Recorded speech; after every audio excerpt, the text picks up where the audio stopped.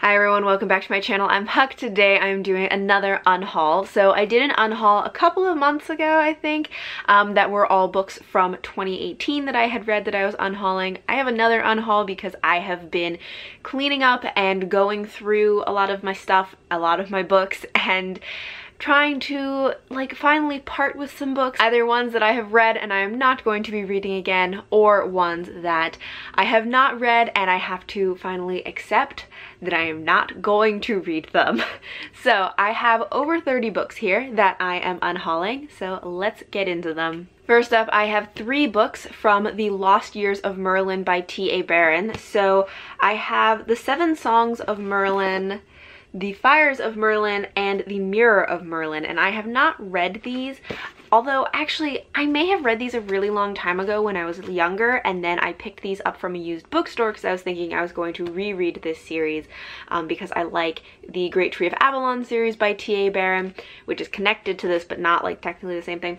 Anyways, I read the first book of this trilogy and did not love it, and then decided that I am not going to be reading the rest of it or rereading it. I can't even remember if I've read it before, so I am going to let go of the rest of this series because I don't think that I'm going to be reading it now. Next, I have a bind up of His Dark Materials by Philip Pullman, which has The Golden Compass, The Subtle Knife, and The Amber Spyglass in it.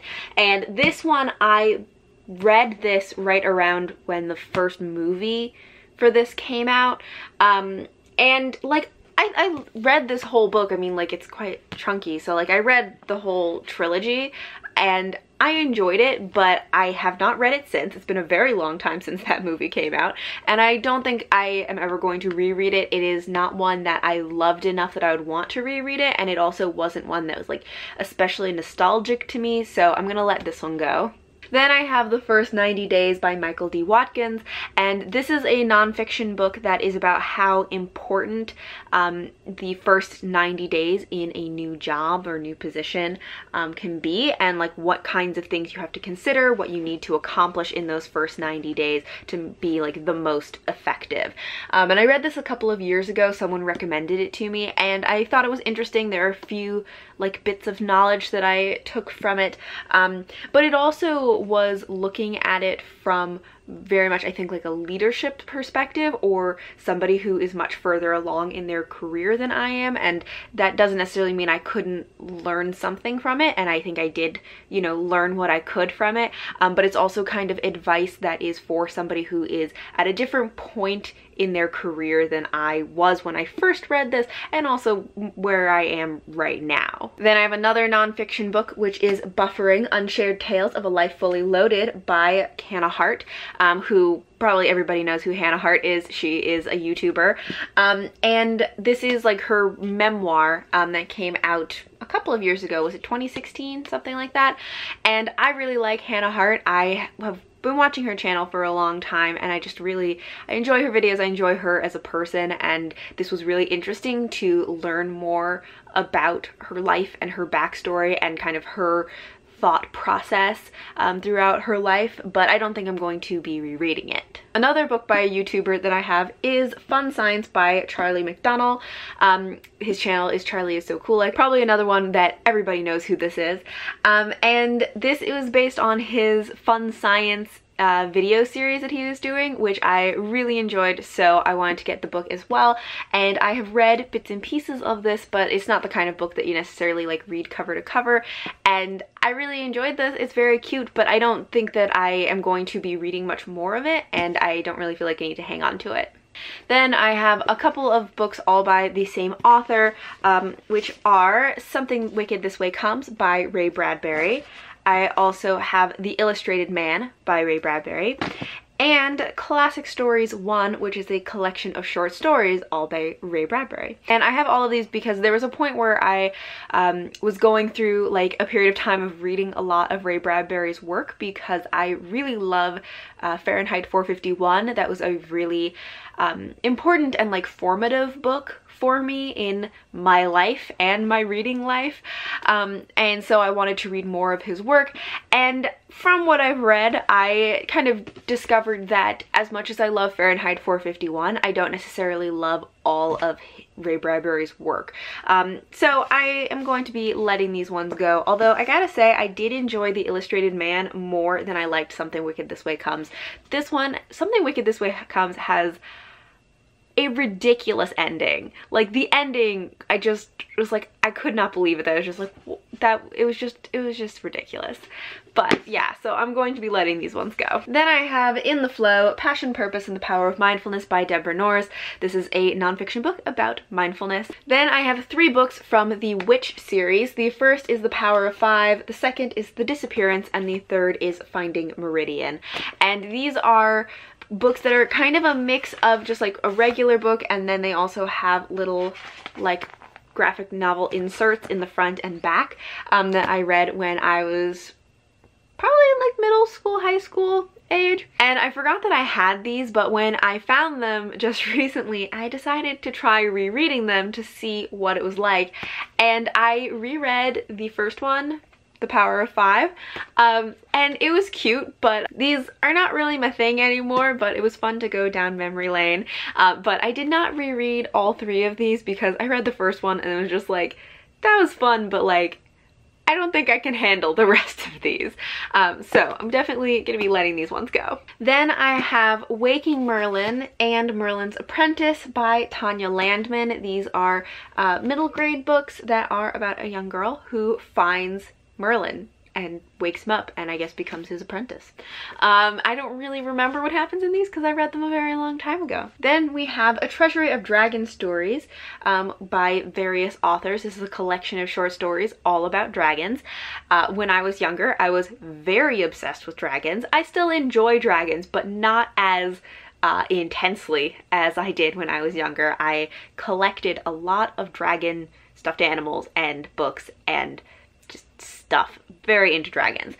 So I had a lot of dragon related things, but I still enjoy dragons, but I don't think I'm going to be rereading this book of dragon stories. Next I have Lord of the Flies by William Golding, and this is a classic that most people at least know of, if not have read. I read this because it's sort of like a dystopian book. It discusses themes of like society and what is like an ideal society or a terrible society and that kind of thing.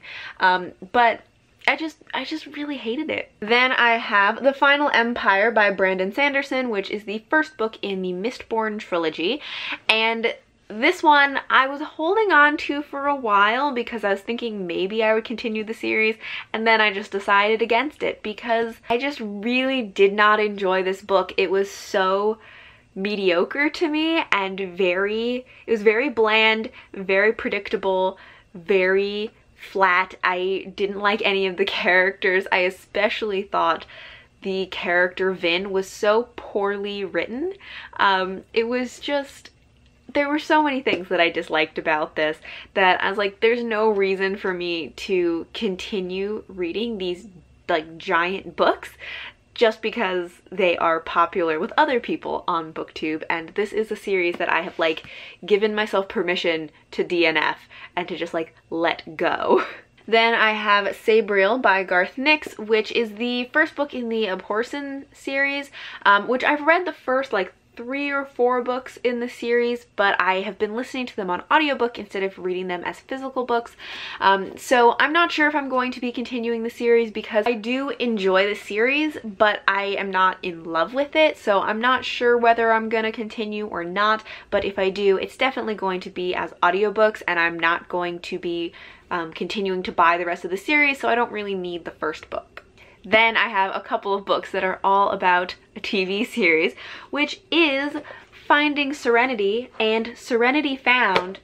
Then I also have Firefly Still Flying. So these are all books that are about the TV show Firefly, which only had 1 season, but it was amazing. And so I think my mom bought me all of these books about Firefly because she knew that I loved the TV show. Then I have Circle of Magic, Sandry's book by Tamara Pierce. This is the first book in the Circle of Magic series, and I love Tamara Pierce. I love all of her Tortall books, but Circle of Magic is a different series that does not take place in Tortal, and so I wanted to try out the series, and it just like didn't work for me. I didn't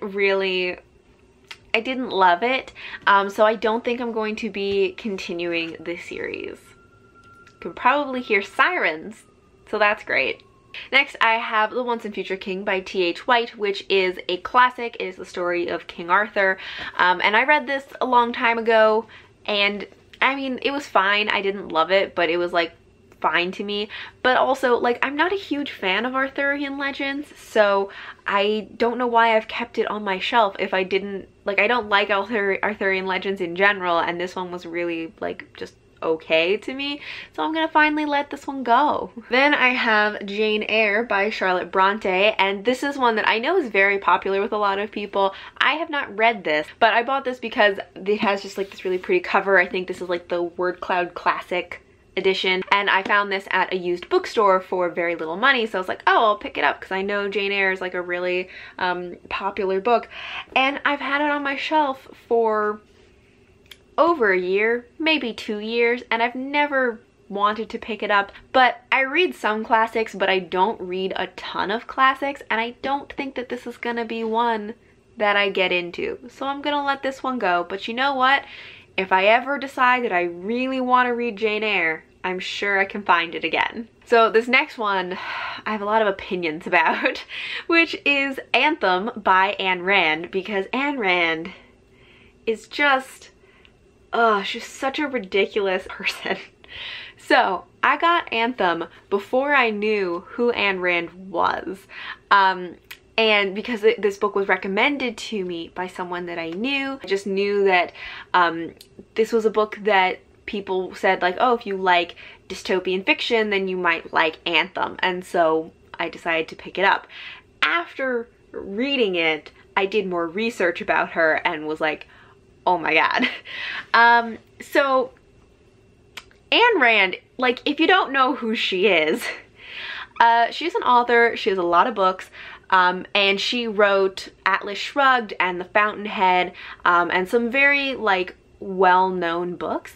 She has a whole philosophy that I think is called objectivism, that it's just like a really terrible philosophy for life, and it's all about like pretty much being only out for yourself, not caring about other people, and like pretty much who cares what happens to other people, and only looking out for yourself.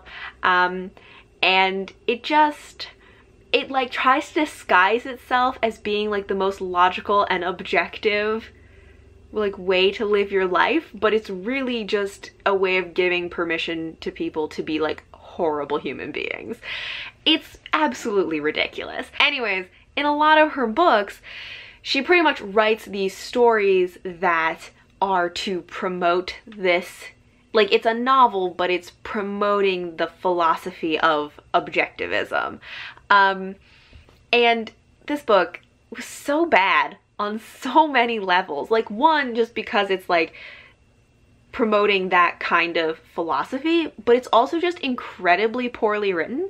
Like, the writing style is terrible, but the characters are so bad. They're like these cardboard cutouts of characters. There's no development. They're so two-dimensional. They're also incredibly pretentious and just like so stupid. Anyways, this book, so bad, so stupid. But this book was like so terrible that it was almost like fun to hate it because it was so bad.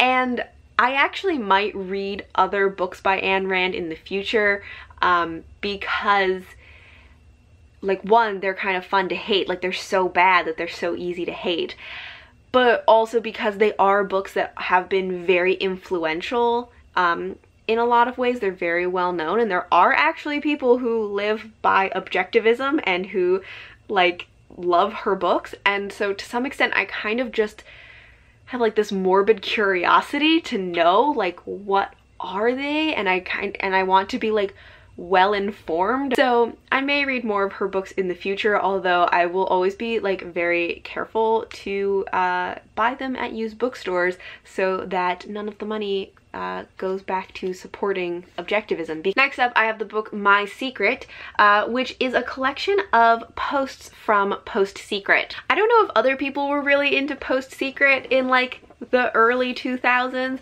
but my friends and I were like obsessed with Post Secret and thought it was the coolest thing. If you don't know what it is this website where this guy said that people could send him postcards, like anonymous postcards with like their deepest, darkest secrets, and he would post them every Sunday on this website. And so you could go and see like pictures of the postcards and the secrets that people had sent in. There was a museum near me actually that had a Post Secret exhibit at one point where they displayed a bunch of these different postcards around, and they have this book that has pictures of some of the postcards. And yeah, so my friends and I were like obsessed with Post Secret for a while when we were, I don't know, like 15 or something.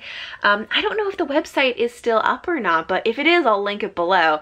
But yeah, so this is just a book of a bunch of those postcards, and I don't ever really look at it anymore. I forgot that I even had this. Then I have A Dark History, Vikings, by Martin J. Doherty, and this is a nonfiction book about Vikings. There was a period of time when I was very interested in Vikings, and I decided to pick this one up. And I've read like bits and pieces of this, but I never really like sat down and read the entire thing, and I don't think that I'm going to. I have had this on my shelf for like over 2 years and have not like really committed to reading this book, so I think this one can go as well. And next I have What the Body Remembers by Shauna Singh Baldwin, and this is one that I don't really know much about because I don't remember buying this. Did not know that I had it on my bookshelf. I just found it somewhere, so I'm not sure if this is even mine, or if somebody else like gave it to me or just put it with my stuff at some point and then it just kind of got moved with all of my books. I have no idea where this came from. All right, then this last one is a series that's heavy. So it is the, oh, what is this called? Inheritance Cycle? Is that what this series is called? Anyways, the first book is Aragon by Christopher Paolini. Is that how you say his name? Then we also have Eldest, and then Brizinger, and last up, whoops, Inheritance. Oh, books are falling. So yeah, I think this is called The Inheritance Cycle. I always just called it Aragon because that's what the first book was called. So in this series, I have actually only read the first two. So I've read Aragon and Eldest. And the thing is, I enjoyed Aragon, then I read Eldest, and the series just lost me. Eldest, I just remember it being very confusing and it got really weird, and then there was a character that was one of my favorite characters who turns evil out of nowhere, and I was very angry about that. And you know, I just felt like I felt very betrayed by this book for some reason. As like a teenager, I was like, I have been betrayed, and I just like cannot get over it. Yeah, so I never continued on with the series. So I have the next two, of course, which are Brizinger and Inheritance. And I keep telling myself, I collected these from used bookstores over time because I kept telling myself like, okay, I'm gonna finish the series, I'm gonna read the rest of them, like, we're gonna do it. And then I never did, and I have had these on my shelves for years, never read them. And you know what, I finally decided that I'm gonna just let these books go. And last up, I just have a couple of books that are ones that I had left over from classes from like my undergrad, and I just like, I don't really want them anymore. So the first is Shakespeare's Sonnets, edited by Catherine Duncan Jones. So it's just a collection of Shakespeare's sonnets. Then I also have Anthology of Classic Myth, primary sources in translation, edited and translated by Stephen M. Trusaskama, R. Scott Smith, and Stephen Brunette. And I have other books of classics that I like better than this, so I don't really need to hang on to this one. And lastly, I have The Prince by Machiavelli, and this one, this is not the edition that we were supposed to get for school, but this is the one that I got because it was fancy and pretty. But yeah, I read this one and I don't plan to read it again. So those are all of the books that I am unhauling today. I will be donating them to a local used bookstore that supports my local libraries. So just, you know, 2 birds with 1 stone, supporting a local used bookstore, supporting my local libraries, all good things. And then, as always, donating these books is also a great excuse to go book shopping at a used bookstore. So I usually at least try to make sure that I donate more books than I buy, so I come home with fewer books than I left with. That's the goal. Anyways, as I said, those are all the books that I'm going to be donating. Thank you all for watching, and until next time, bye!